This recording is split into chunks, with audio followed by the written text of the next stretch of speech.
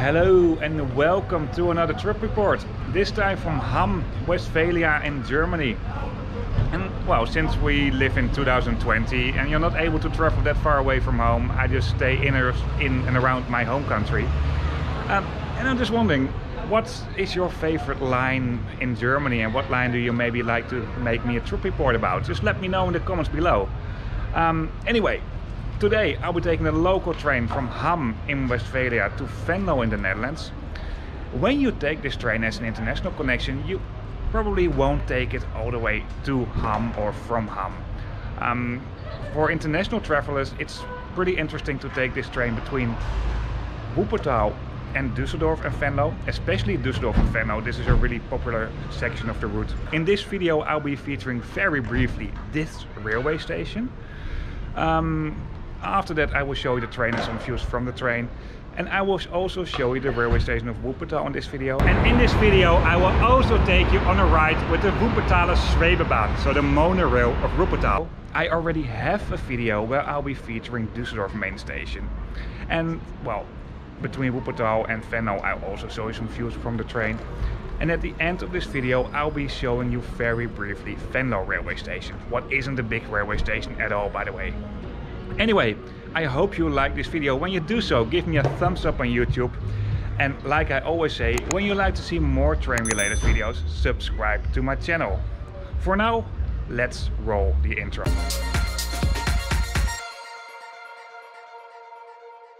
Before I show you the video, I'll show a picture of the European railway map covering this area.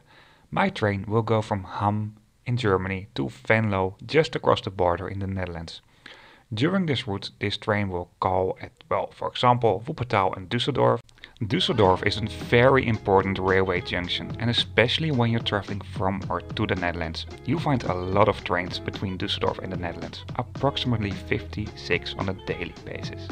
And this line, the RE13, what is also being called the Maas-Wupper-Express, is one of them. Because I already have a video where I'll be featuring the railway station of Düsseldorf, I'll be featuring in this specific video, very briefly, the railway station of Hamm, Wuppertal, and at the end of the video, Venlo.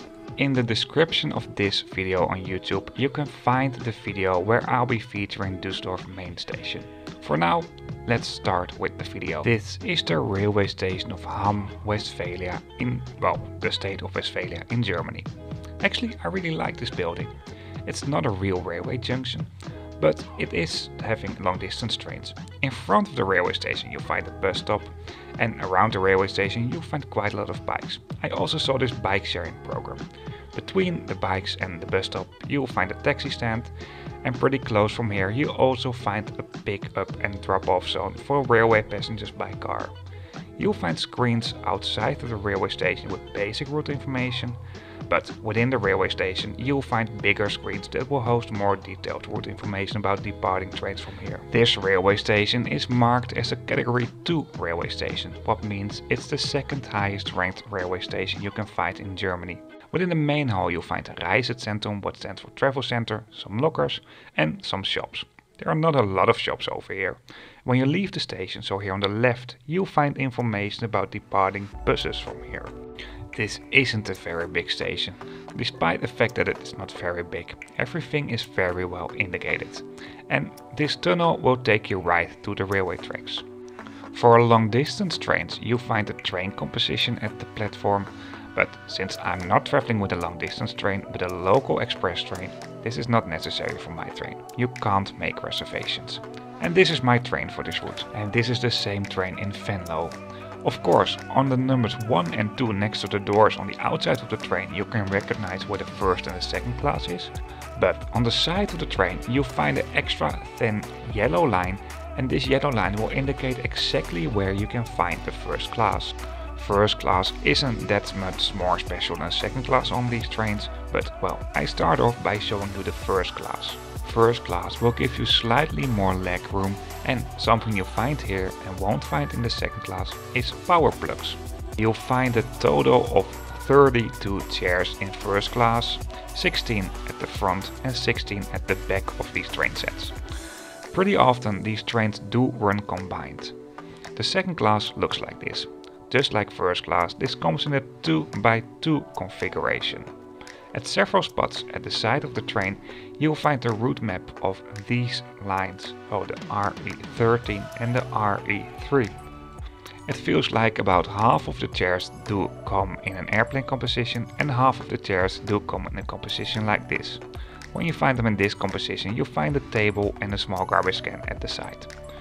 This is how the toilets look like in these train sets. Per train set you'll find one toilet. And near the toilet and the entrance doors in general, you'll find quite a lot of space where you can park bikes, and near the toilets also wheelchairs. You'll find a map of the local transport of North Rhine-Westphalia at the toilet door. As you can see here, there's quite a lot of space to store bicycles near the entrance doors of these trains.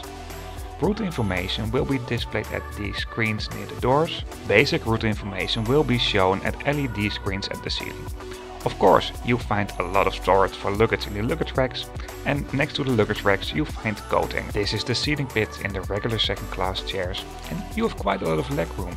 Because this is an older train, you won't find power plugs in the second class and there's no Wi-Fi. In Germany you can travel really affordable with local transport with local tickets. So for example the VRR ticket or tickets that are valid for only the state, so in this case Westphalia. These tickets are also valid on the trains to Venlo. And in this case the same rule applies for the local train that runs between Düsseldorf and Arnhem. The best thing is to do when you buy tickets for the German section and you're traveling with local trains, buy the tickets from the point where you can buy these local tickets, and you can buy them the best via the German railway app, what is called DB. I still want to continue with these train travel reviewed videos where I will explain you more about train fares, so I will probably make a video on this, because this is a trip report and not how to book tickets report. For the next approximately 30 seconds I'll show you some views from the train between Hamm and Wuppertal. Right after that I will show you the Wuppertal Main station and also the Schwebebahn, the famous monorail of Wuppertal.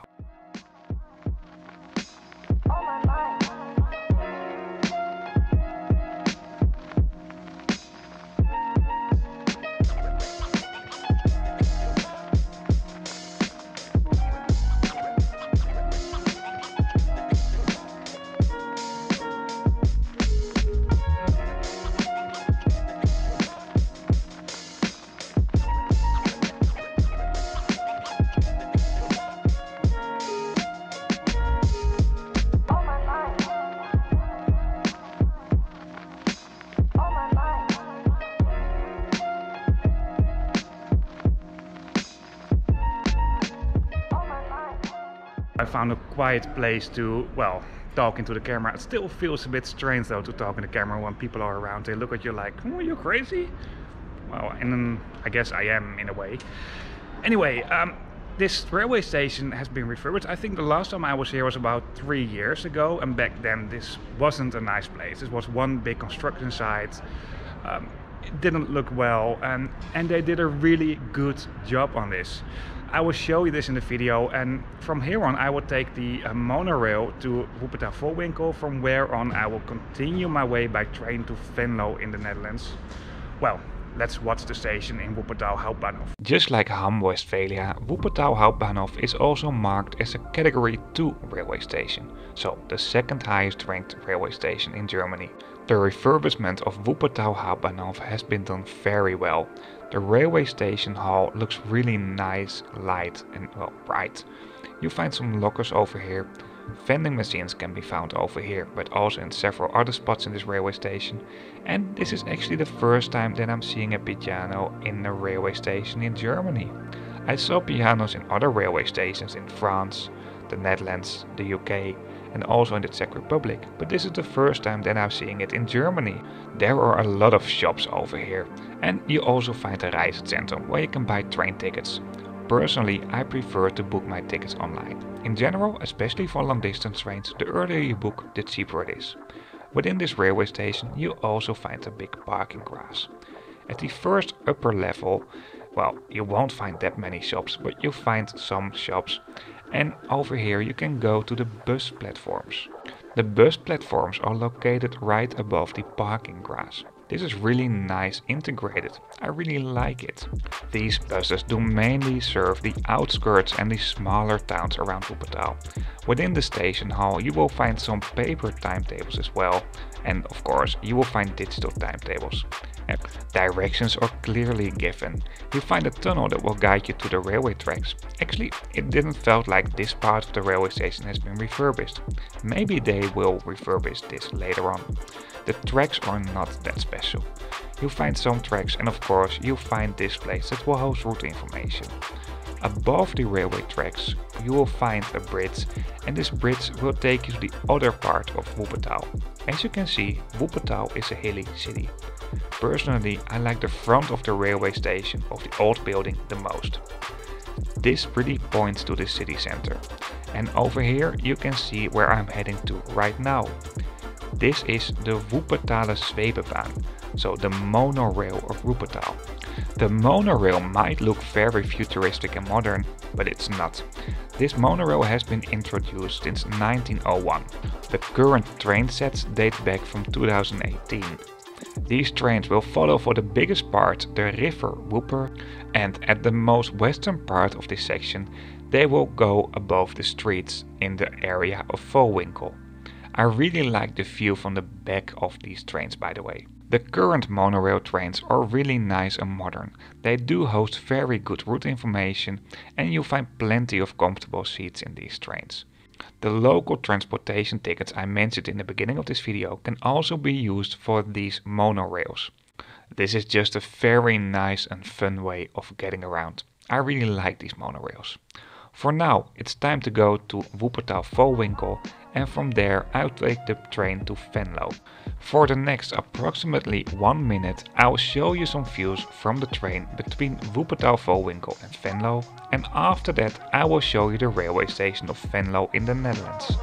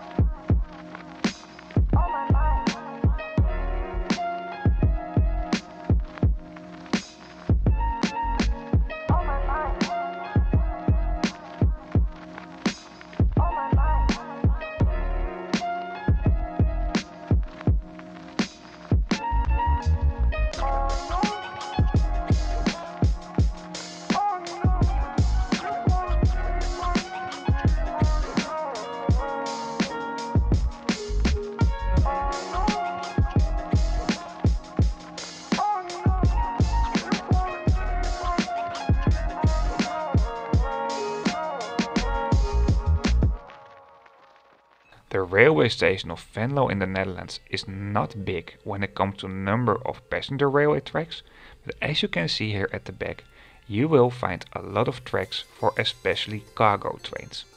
By the way, when you're wondering why it's suddenly light and it was dark when I arrived here, I didn't record this all at the same day. In front of the railway station in Venlo you find a pick-up and drop-off zone for passengers by car, and you also find a local bus station over here. I only saw buses that will stay within the Netherlands, although Venlo is located right at the border. Just behind the bus station you'll find a parking spot, and well, the city center is within walking distance from this railway station. You'll find quite a lot of space where you can park bikes. You can enter the basement over here as well, where you just saw the stairs, and when you do this you will find the parking grass that will come out directly in the main station hall. Well, let's enter the main station hall and see what we can find there. You'll find some shops, vending machines for the Dutch state-owned railway company NS and Arriva, and a ticket and service desk. You'll find separate vending machines for local transport in Germany.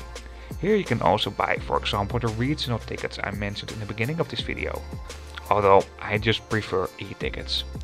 You'll find some screens that will host information about departing trains. It's not a big station, so you won't find a lot. You'll also find these screens that will host travel information. Well, time to go to the platform. You'll find some facilities at track number 1, like for example some lockers, and of course some vending machines, what you also find in the main hall. And the toilet can be found over here as well. The local train RE13 that I took for this video also departs and arrives at this track. At the spot of platform 1, where you won't find the platform roof, you will find this local train. The power cables in this part of the railway station can host both the German and the Dutch electricity for trains. You'll find long distance trains at platform number 3 that will go to the west of the country. For local transport you will find trains of Arriva that will go to, for example, Nijmegen, but also to the south of Limburg. Of course you'll find stairs to the platforms, but you also find elevators. This might be a bit easier for when you're traveling with a bike, for example. So hello from Venlo railway station. As you maybe already noticed, I didn't record this video all in one single go because it was dark when I showed you the views from the train, and it's suddenly light when I'm here at the railway station. Anyway, I really hope you like this video. When you do so, give me a thumbs up on YouTube. And well, like I always say, when you'd like to see more trip reports or train related videos, subscribe to my channel. See you on my next video.